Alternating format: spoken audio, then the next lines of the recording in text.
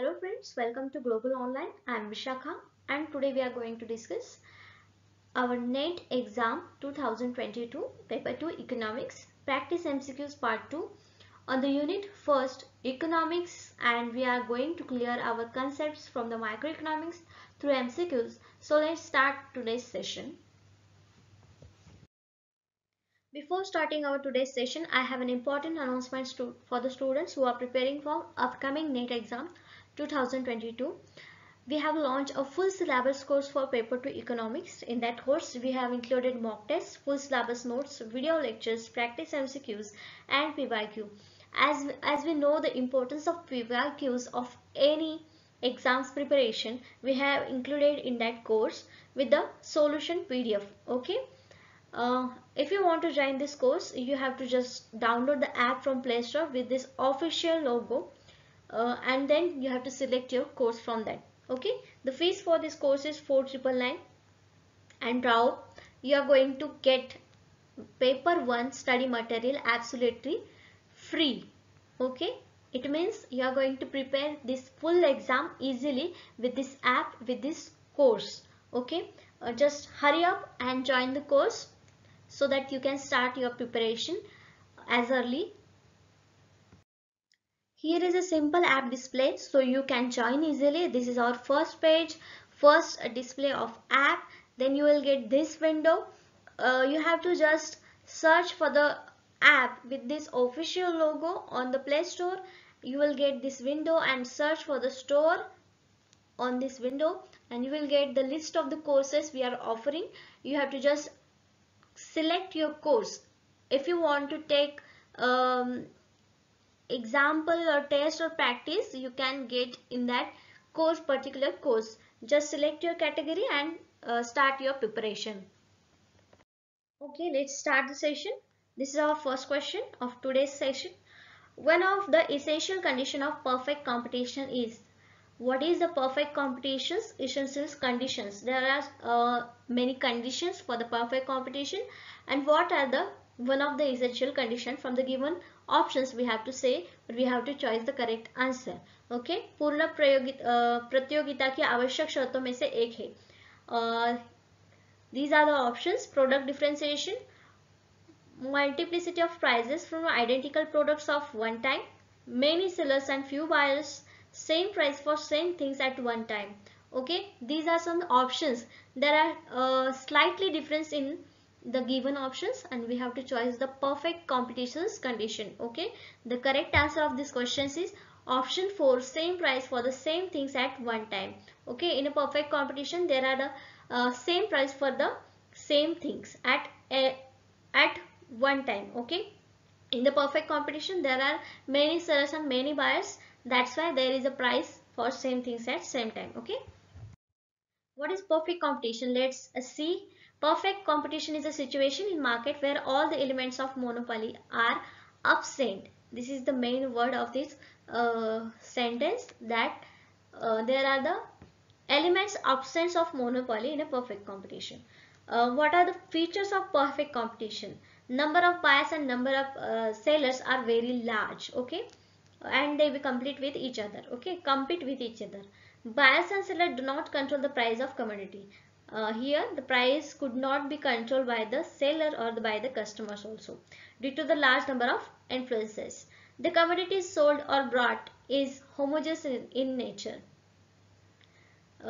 Homogeneous in nature, which means goods produced by the different firms and identical in nature and perfect substitute for one another. This is also one of the feature of perfect competition. Firms and industry can enter and exit freely. This one is also the feature of perfect competition, because no free entry or free exit in monopoly, but it is possible only in perfect competition. In the condition of perfect competition, buyers and seller have a perfect knowledge. So if a seller tries to raise the price, he loses the customer. Here we can say the example of two fruit seller. Okay, fruit seller, we are getting this example. Okay, this is a first fruit seller, and here are some another fruit seller. Both have a same fruit. who are selling. Okay, he is selling apple. This one also selling apple, and the price of that apple is 50 rupees. Okay, 50 rupees. Both have 50 rupees price. But if first fruit seller increase his price to 60 rupees and another one keeps his price as 50, then the customer, what will do the customer? Customer will go to the second fruit seller, not for, he will not, what we can say, he will not attend or entertain to the first seller.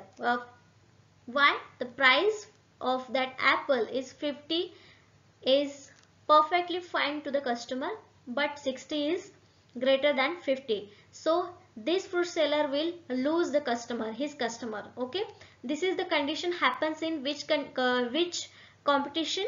The perfect competition. Okay, let's see the next question. The condition in which market supply matches the market demand is called. Here is the condition. Which is condition? The market supply. Okay, this is our graph where market supply matches to the market demand. Where it matches? In that point. Okay, this is the point. What it points called? This is our question. Okay, options are equalization, normalization, equilibrium, and none of the above. What will be the answer? The answer will be third, equilibrium, santulan. Okay, this point is equilibrium of that supply and demand of the commodity or market. Okay, the price at which equilibrium is reached is called equilibrium price, and the quantity bought and the sold at the price called equilibrium quantity. Equilibrium can be of price or can be of quantity. When the market supply is greater than the market demand, we say that there is excess supply in the market at the price. Okay, when the market demand exceeds market supply at the price, it is said that excess demand exists in a market price. Here can be another conditions can be like excess supply or excess demand. In that condition, that equilibrium will be not fine.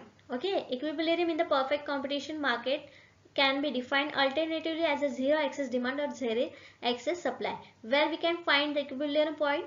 In that situation. Okay, where the demand, excess demand and excess supply is zero. Whenever market supply is not equal to the market demand, and hence the market is not in equilibrium. This condition also not entered to the equilibrium. Okay, there will be tendency for the price to change. Next question. Question number 3. Minimum support price is recommended by which of the following institution? This is a direct question from the macroeconomics. That is, which minimum support price is recommended by which institutions? Options are Food Corporation of India, Food and Agriculture Organization, Commission for Agriculture Cost and Prices, Ministry of Food and Agriculture. Which institutions? The correct option is option 3, Commission for Agriculture and Cost and Prices. Okay, these institutions recommend the price for the commodity minimum support price. The government announces minimum support price, that is MSP, for the agriculture commodities. Specially, this is announces for the agricultural commodity in each year, both the crop seasons, after taking into the account of recommendation of the Commission for Agriculture and Cost and Prices.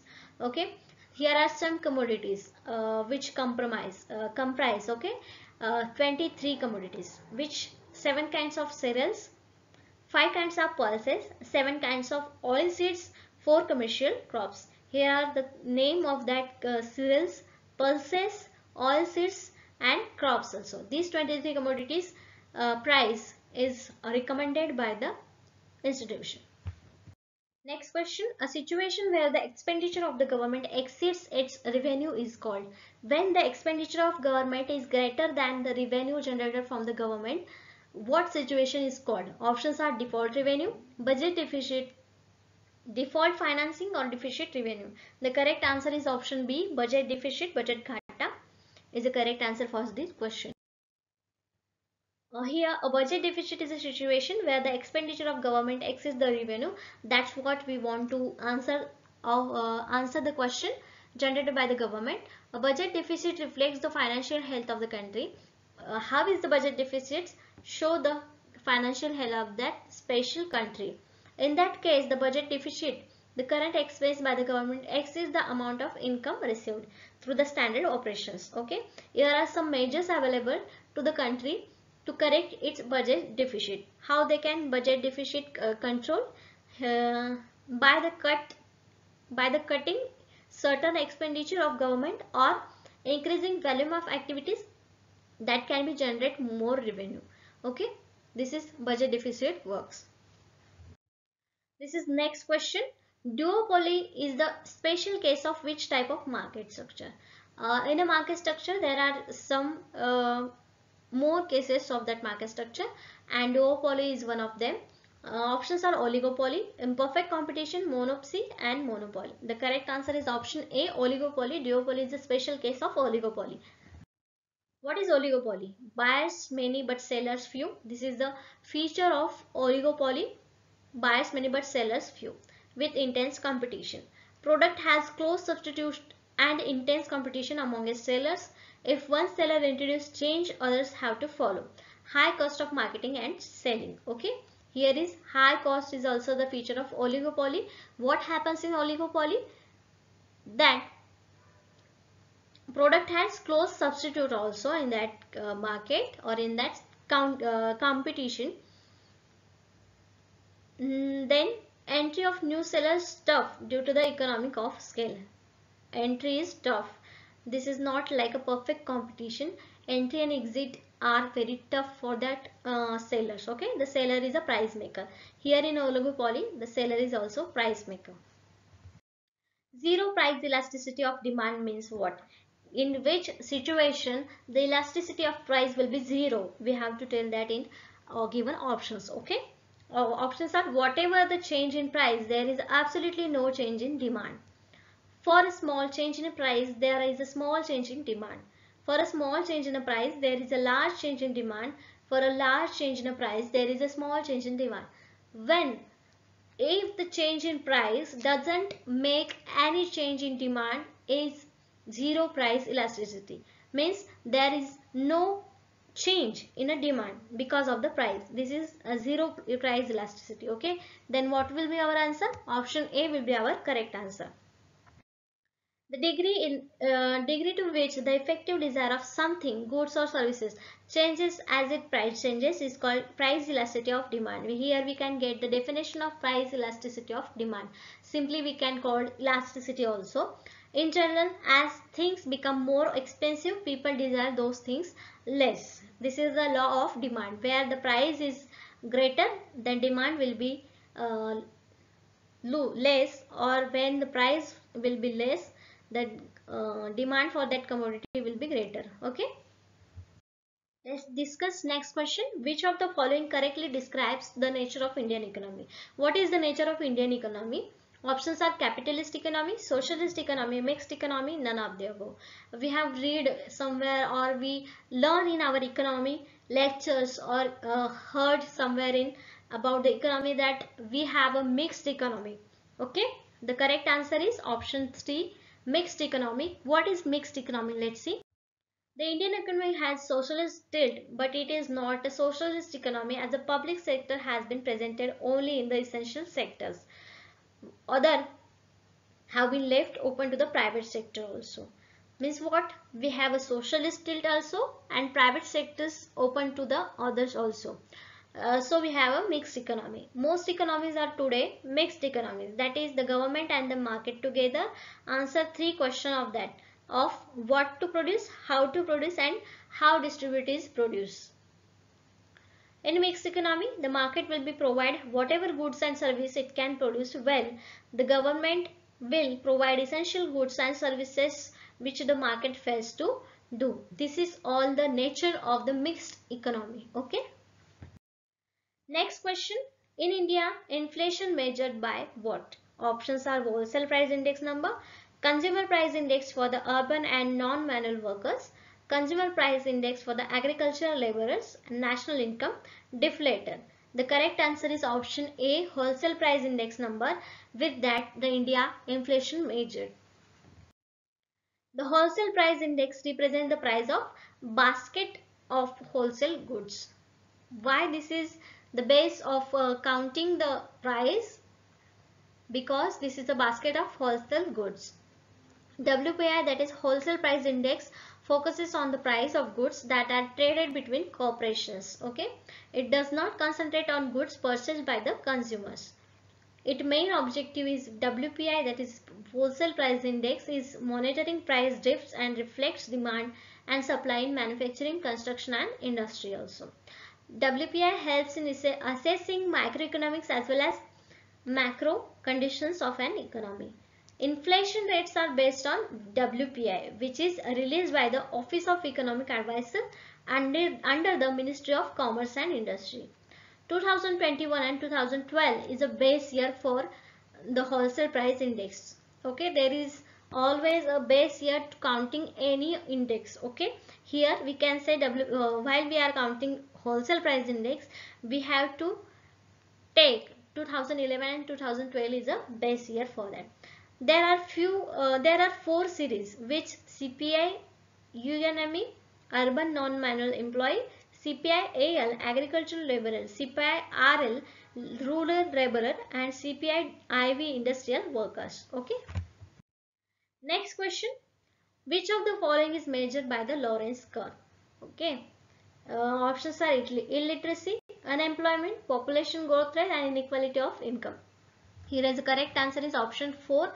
By the Lorenz curve, you can count or you can measure inequality of the income. Lorenz curve represents the distribution of income and economy. This is how the Lorenz curve look alike. Okay.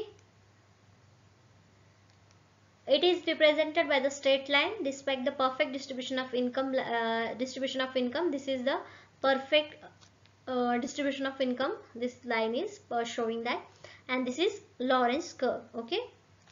Lorenz curve is beneath that line which shows the estimation distribution of income. The area between the straight line and the Lorenz curve is called Gini coefficient. This area is called Gini coefficient, which represents the degree of income inequality. Okay. Further the curve, the higher the inequality. Let's see the next question. A good for which demand decreases with increase in income of consumer is called. What? Options are public goods, complementary goods, inferior goods, and given goods. Correct option is option C, inferior goods. How we can say inferior goods to anything? As the income of consumer increase, demand for the inferior goods falls. Okay, and the income decreases, the demand for inferior good is rise. Here is a vice versa condition for the income and the demand for that some goods inferior, that is called the inferior goods. Inferior goods include low quality food items like coarse cereals. Inferior goods demand is inversely proportional to the income of the consumer. This is the main feature of inferior goods. Okay. So here is the end of our today's session. We have learned some concepts from microeconomics, and we are going to learn more concepts with more MCQs in the upcoming session. Okay, thank you for today's session.